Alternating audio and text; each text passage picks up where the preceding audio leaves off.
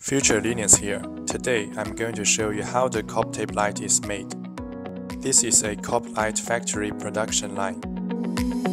Die bonder machine is bonding tiny flip chips.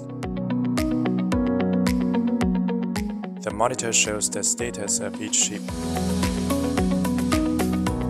Reflow oven is soldering the flexible PCB and the solder paste is lead-free. This is an inspection. The chip emits blue light when powered up. Faulty chips will be repaired in time.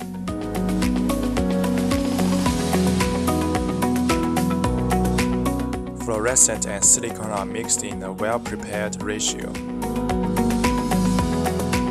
Cover the chips with silicone. Different fluorescents make different color temperatures.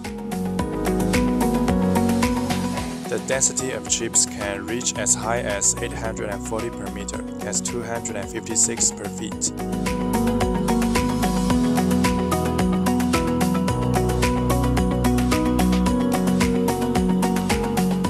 Light-up test. Soldering. Clean the solder joint. Large equipment can produce big rolls of 50 meters at a time without soldering joint in the middle. Cut the FPCB into 15 strips. At the same time, the 3M adhesive is also attached.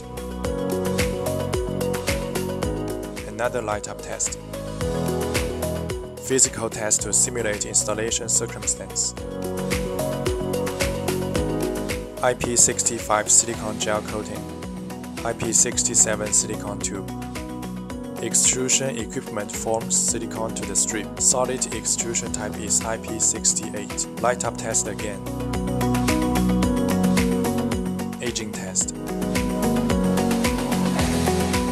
Rolling and sticking. Final light-up test. Anti-static aluminum foil bag packaging. Shipping carton. These are the process and quality control of COB tape light. Thanks for your watching.